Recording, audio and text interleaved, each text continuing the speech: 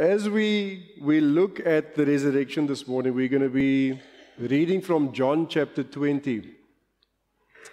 Now, while you turn there, as I think of this, the resurrection account, the resurrection story, it reminds me of a suspense thriller. Now, suspense thrillers, that's the genre of movies myself and Corinne, we love it. You watch it and you have absolutely no idea what's going to happen next. You're watching the plot progress and you're thinking, who's it going to be? What's going to happen? And you get to the end of the movie and it happens and your mind is blown. Probably my favorite suspense movie of all time is Shutter Island by Leonardo DiCaprio. He's the main guy in there, and you get to the end of the movie and you're watching the credits like, what just happened now? And why I like these kind of movies is because, not only because it's exciting and it keeps you at the end of your seat, but when you get to the end of the movie, then you finally realize what the whole plot has been about. Why the characters said what they said, why they did what they did, and forgive me, why they killed whom they killed. Now you know at the end, and you get to the realization of what actually happened. So if this is how we characterize a suspense thriller movie, I think we have to admit that the story of Jesus is much like a suspense thriller, isn't it? Because along the way, Jesus had been leaving snippets, Jesus had been leaving clues, and even those who walked so closely with him, they were like watching this movie unfold in front of their eyes, and they still didn't fully realize everything that was happening, even though Jesus had been telling them the story all along. Not only was Jesus telling them the story, but he was actually telling them how it was going to end. And even when those events happened, they still didn't fully comprehend what Jesus had been saying. But as we look at the resurrection account in John this morning, we're going to see three people or three groups of people who come to certain realizations as the resurrection takes place. And as we look at the things that they realize, these are realizations that we have to arrive at as well as Jesus' followers. So let's have a look at John chapter 20, and we're going to pick it up right at the beginning from verse 1. Early on the first day of the week, while it was still dark, Mary Magdalene went to the tomb and saw that the stone had been removed from the entrance.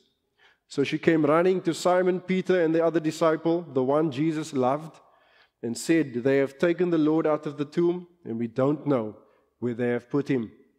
So Peter and the other disciple started for the tomb. Both were running, but the other disciple outran Peter and reached the tomb first. He bent over, looked in at the strips of linen lying there, but did not go in. Then Simon Peter came along behind him and went straight into the tomb. He saw the strips of linen lying there, as well as the cloth that had been wrapped around Jesus' head.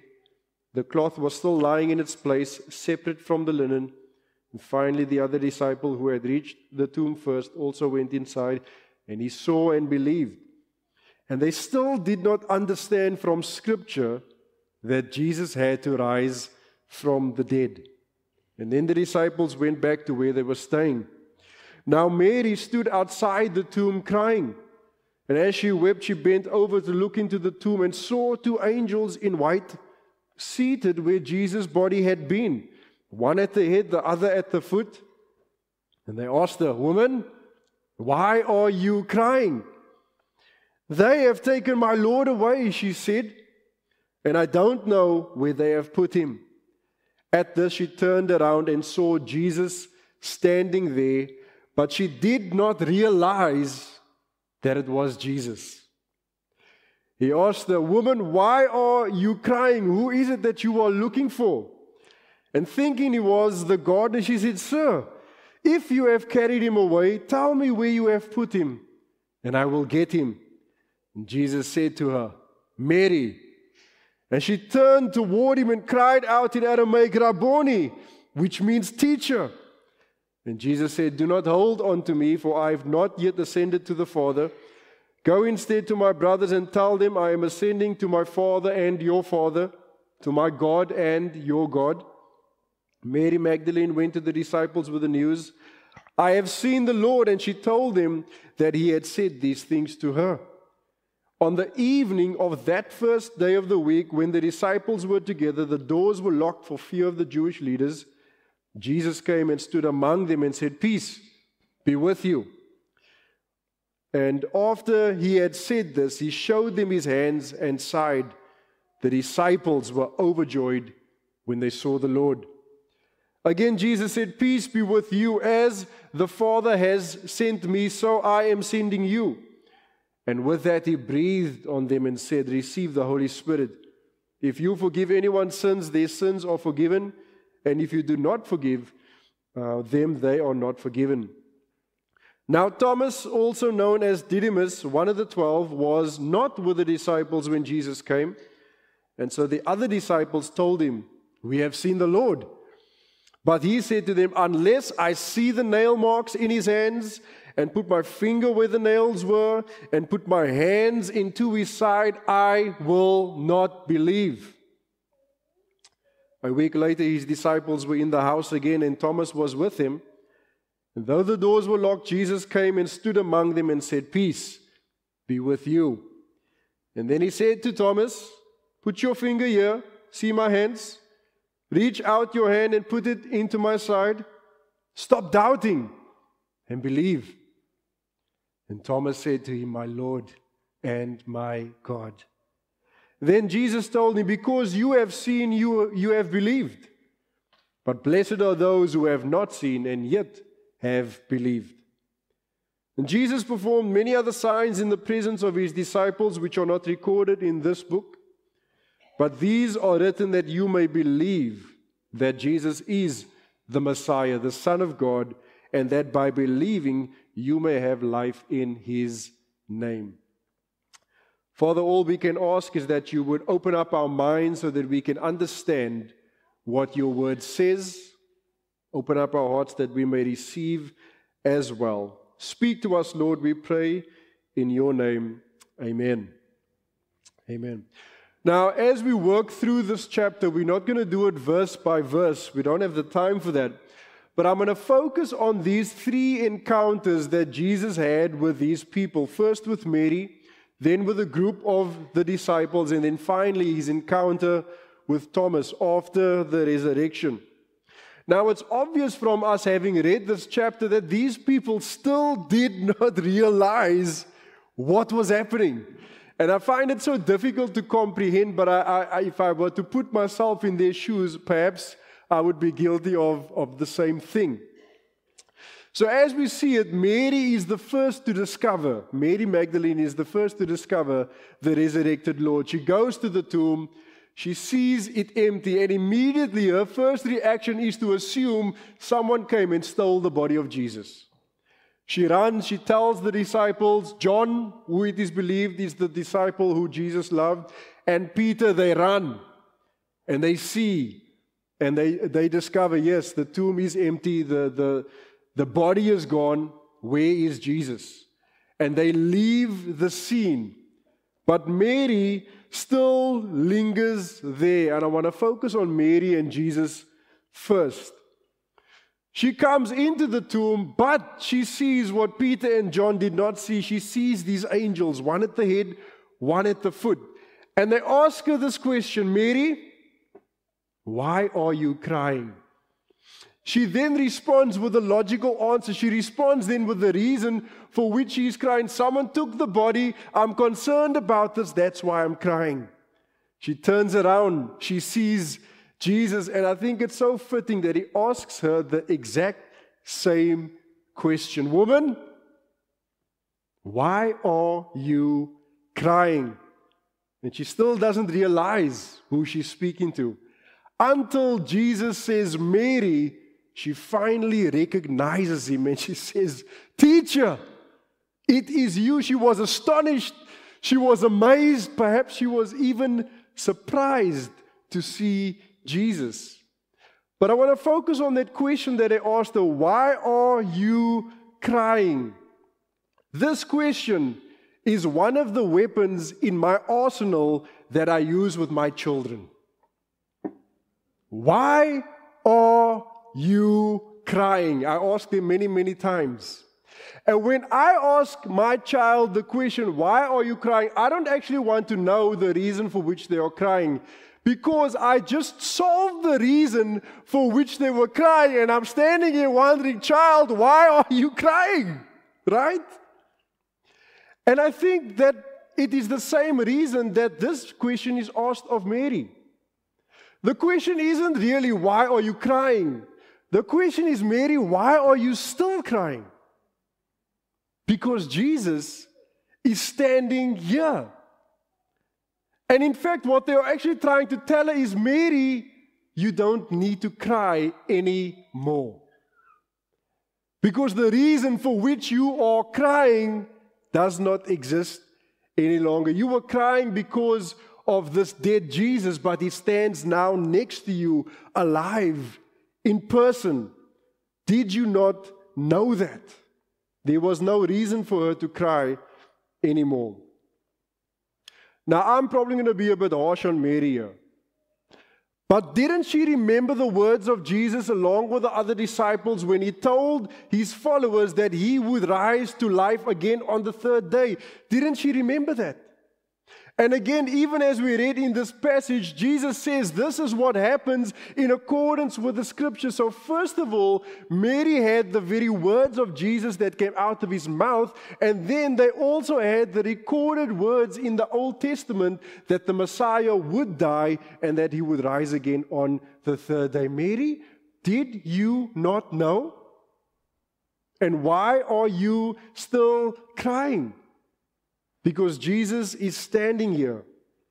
You see, and this is important, because I believe Mary knew the truth of what they told her, but she didn't yet realize the importance of the truth.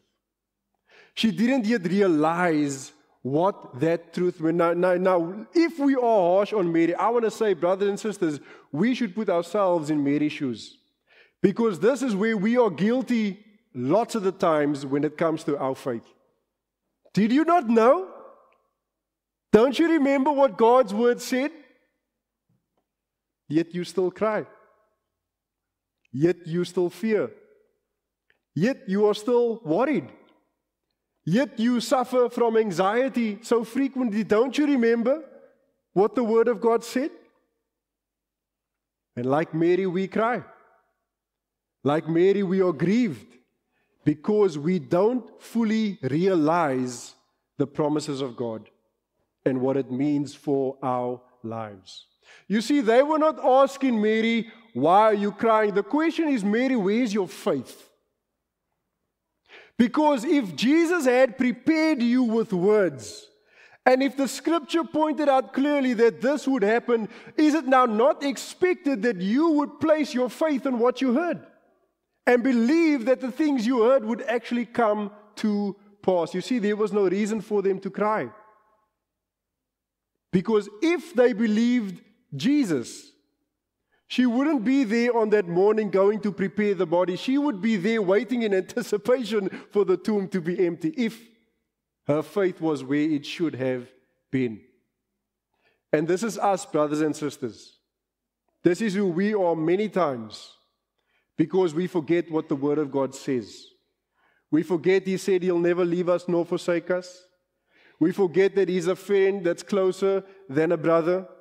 We forget the many promises that God made us. And so our reaction is not reactions of faith, but of fear and of worry and of concern.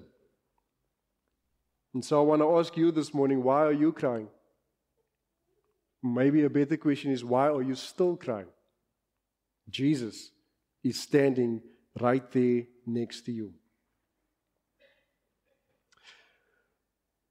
As Mary recognizes his voice, he instructs her to go and tell the disciples what she had seen.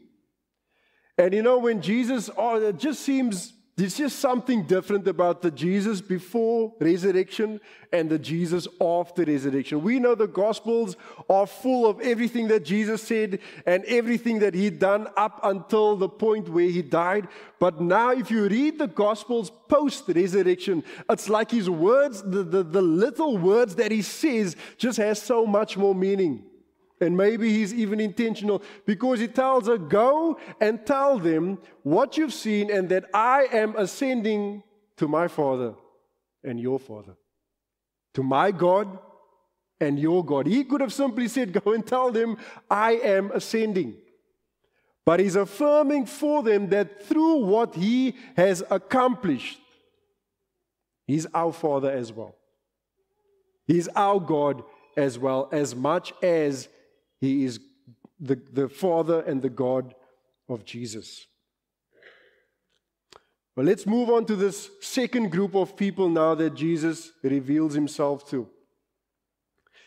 On that same day, Jesus finds the disciples locked behind closed doors in fear of the Jewish leaders. Now, the doors were locked, yet He still appeared.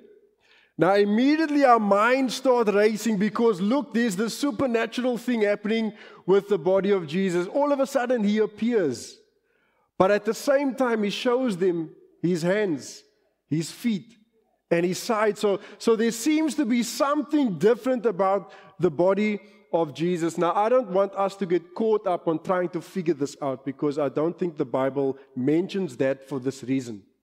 But the reason it is mentioned that Jesus reveals Himself in this way is to confirm to the disciples that He is real.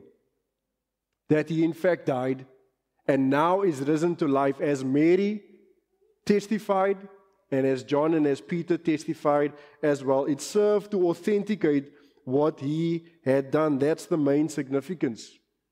But here I find something very interesting. He comes through, He shows Himself, He says, peace be with you, and then He makes the statement, as the Father has sent me, so I am sending you. Now, I think Jesus could have taken the opportunity to do so many things. My brothers, don't worry, I'm alive. Stop your crying and rejoice. Let's have a worship session. Let's enjoy this moment because we defeated those people. But He does not.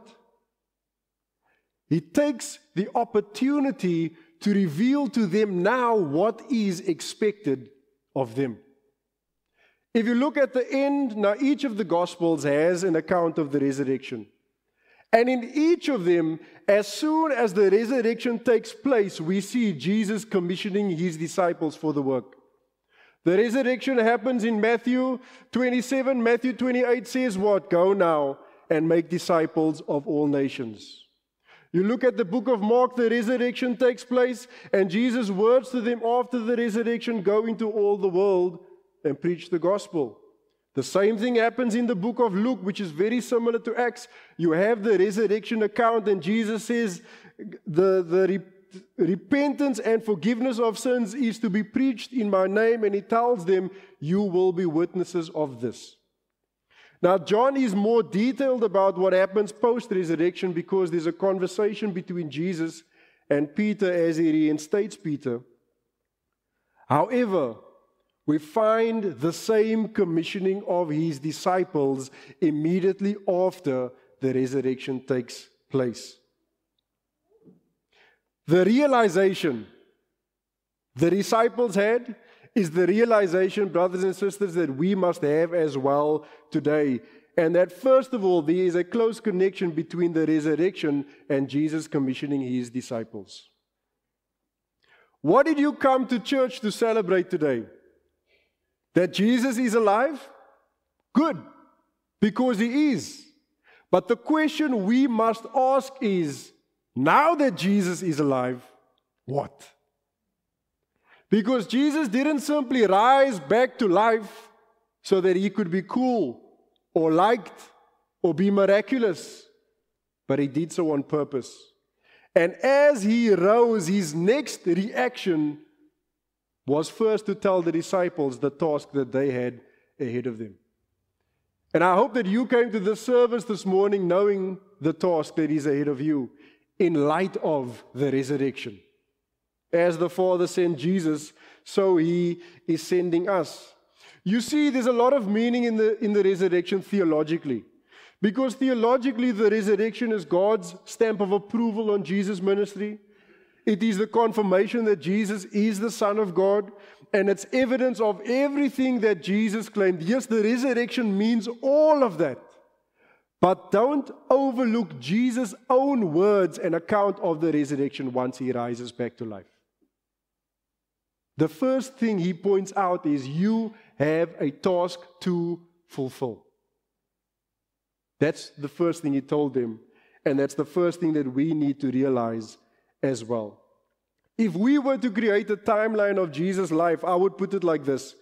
His birth, His life and ministry, His death, His resurrection, and the commissioning of His disciples and His ascension. That's how I would put it. That for me is the major events of Jesus' life and His ministry. And us getting to do what Jesus wants to do is very much a part of that. That's one of the reasons why we should be celebrating this Resurrection Sunday. You see, in terms of this commission, what it also reveals to us that we as followers of Jesus are characterized as being sent.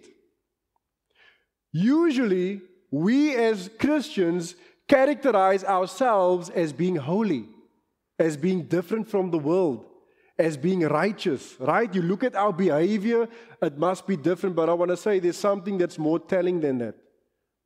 Holiness, yes. Behavior, yes, that's all a part of what characterizes us. But just as important is what we are characterized for.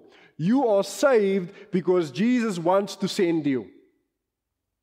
And that's why He drew His disciples to Himself, because He did exactly the same thing. Being sent out to do the work of Jesus is a part of your and my DNA. There's no way that we can get around it. And what's interesting is after this occasion, after the crucifixion and the resurrection and the ascension of Jesus, the disciples were no longer called disciples. Look in the book of Acts, you won't see the word disciples describing them. You know what they are described as? Apostles. Do you know what apostles mean? Sent ones. No longer mere followers of Jesus, but they are sent ones. And this is how they consider themselves if you look at the book of Acts. Now, brothers and sisters, Jesus showed up that day behind closed doors. And this is the realization that the disciples came to. We walked with Him. We watched Him die. We learned from Him. He is going now. Now we carry it on. That's the realization they came to. And I trust that that is the realization you and I have today. Imagine these doors were locked. Imagine we were in fear. And imagine today Jesus shows up. What a wonderful experience that will be, don't you think? But that experience wouldn't exist simply so that we could feel good, because the moment He leaves the building, we then have the realization, hey, Jesus actually sent us to do something. And that's the realization you and I must have. As I think of their realization, we have to ask the question, what does being sent look like? Now, we don't have to go far to answer this question, because, as I mentioned before, in each of the Gospels, Jesus explains to them that He has commissioned to them. And I think if we evaluate each of these instructions, we will have a good idea of what it means. Matthew says, go and make disciples. Mark says, go and proclaim the gospel. Luke says, preach repentance and forgiveness and be witnesses. That's what it means to be sent. All of the things that we don't do, that's what it means to be sent. As a disciple, we do understand that this must be what we are supposed to be doing. But I feel what the church has lost sight of is that this is the primary thing that we should be doing. If you were to ask me today, 2,000 years after Jesus came, died and resurrected, and told his disciples, if you were to ask me today, what is the primary motive or the primary task of the church, simply based on what I see, I would say the church's primary goal today is to gather on a Sunday morning for worship. That's our primary goal. But Jesus didn't die so that we can enjoy ourselves on a Sunday morning. He said, look here. He said, touch here. Now that you know it is me, as the Father has sent me, so I am sending you. That's what it looks like to be sent. He breathed on them and said, receive the Holy Spirit, and continue to explain what this gospel message looks like in terms of forgiveness of sins and those who would be forgiven. The final person I want to focus on this morning is our favorite one probably in the story, and that's Thomas, Didymus. And Thomas wasn't with the disciples on that day when Jesus first showed up. And when they told him, we have seen the Lord, Thomas had a very different reaction than we would most hope. But one can understand why he would be skeptical, why a person would be skeptical. Someone had died, now you're saying they are alive.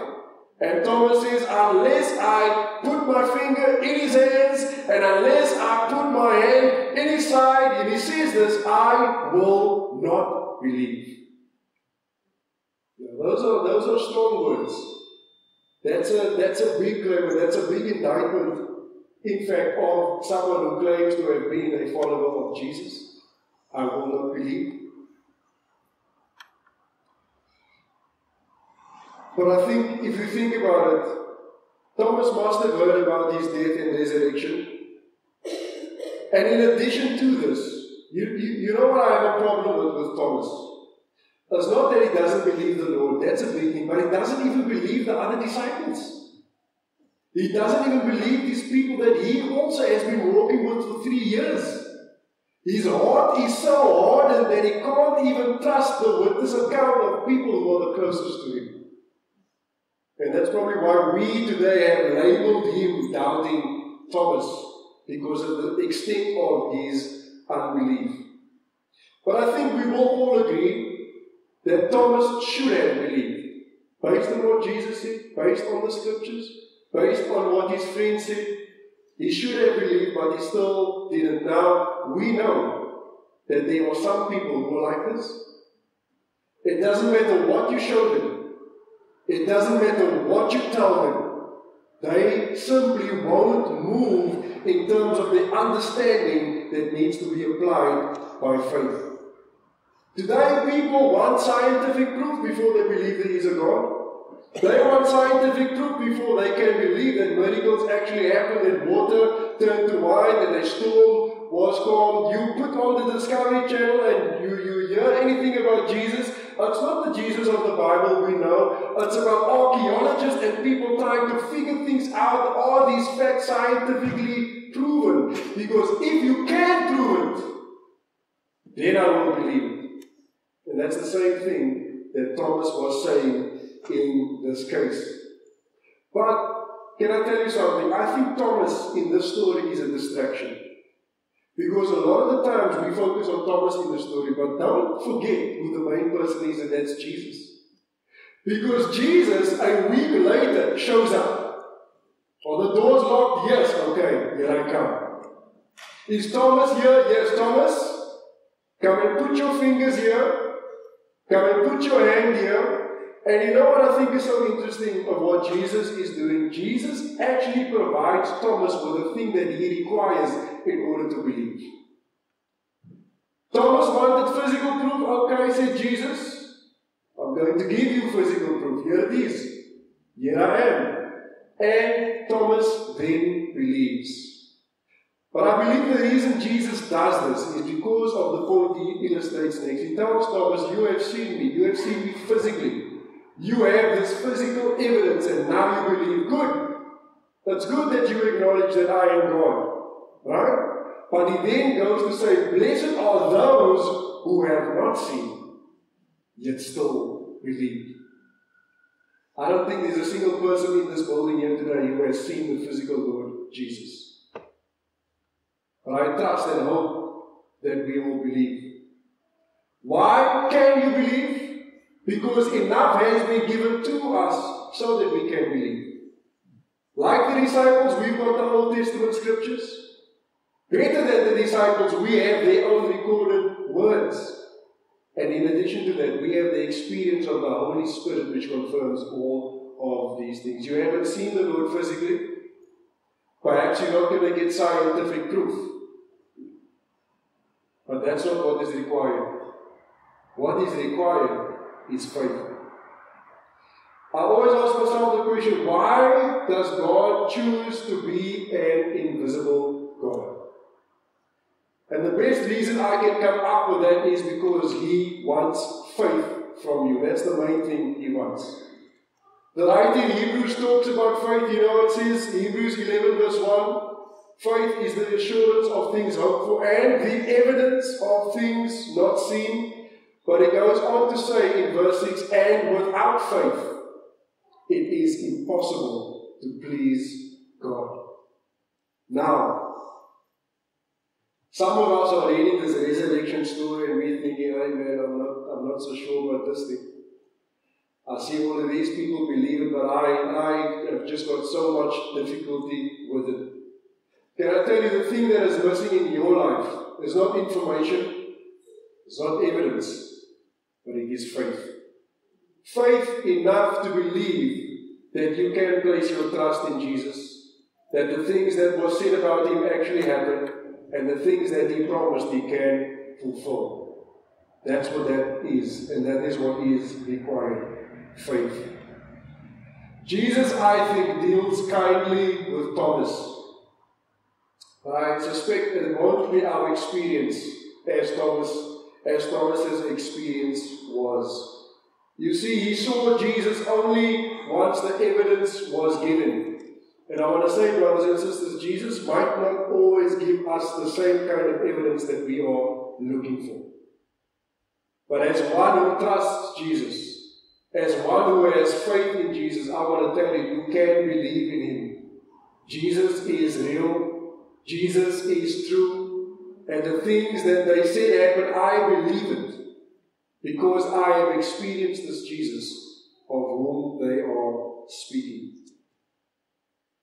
So here's our conclusion, and I want to end this morning with John's conclusion of this chapter. Listen to what he says. Now Jesus did many other signs in the presence of His disciples, which are not written in this book.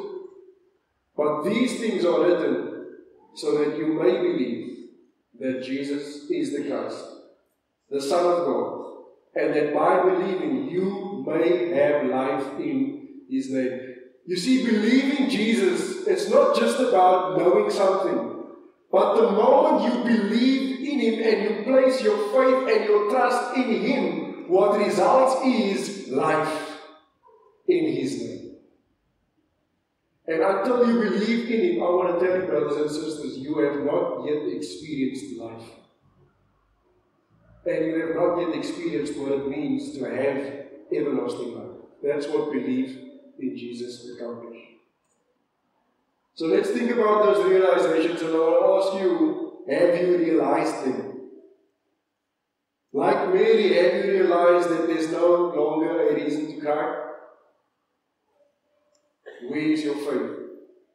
Like the disciples, have you realized that the resurrection of Jesus Christ was not just a fantastic event, but it means something for you and I? That through His resurrection, we now have the commission to go and do the work that Jesus came to do and left for us to do. And finally, do you have the realization that it is faith that is required to believe in Him, and that by believing you will have everlasting life? Let's pray together. Father, this morning I pray, help us to realize the things we need to realize. Some of us have become so familiar with the truth, so familiar with your word, so familiar with what it says, that we haven't yet realized what is required of us in light of your word. Won't you help us to make that connection this morning? Won't you connect the truth with what we need to realize, understand, and be fully aware? I pray in this place, Lord, bless us with an understanding of your truth. Bless us so that we are challenged to live in light of that truth and realize everything we need to realize. Lord, we want to say this morning, there is no longer a need to cry, for you have risen. We believe in you, we love you, and we invite you to move us, to lead us on a life of realization of this wonderful Savior. We pray this in your name. Amen.